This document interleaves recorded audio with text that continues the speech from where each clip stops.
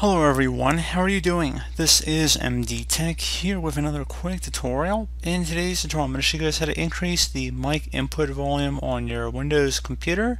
So this should be a pretty straightforward tutorial, and without further ado, let's go ahead and jump right into it. So first thing I would suggest would be to go ahead and open up the Start menu. Select the Settings gear icon on the left side. Wherever you hover over it should say Settings, so go ahead and left click on that.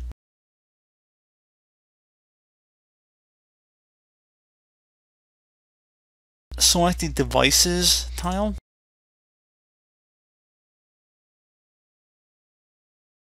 Scroll down on the right until you find Sound Settings under Related Settings. So now that we're under Sound, you want to scroll down underneath Input, choose your input device. It should say microphone in here, so go ahead and just make sure that's selected. If it's turned off presently, there should be a slider just to turn it all the way up. You also have the option to troubleshoot settings if for some reason your microphone is not being detected here, so you can go ahead and select that and see if the volume is perhaps too low.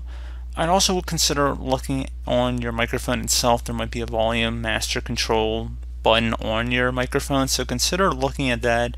Make sure it's not muted or turned down too far, so definitely something else you can consider. And you can also manage sound devices as well by selecting here if maybe you have multiple input devices that could be mistaken for your main microphone.